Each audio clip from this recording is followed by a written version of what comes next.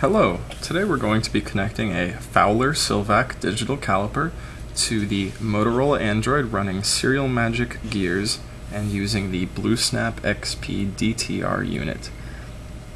Over here we have the BlueSnap unit with exposed jumpers.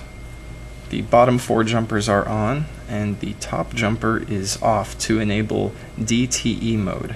We've also changed the setting to enable MDM mode to enable this caliper to work. Over here we've got an XP unit that's already been set up, so we're going to turn it on, which also turns on the caliper.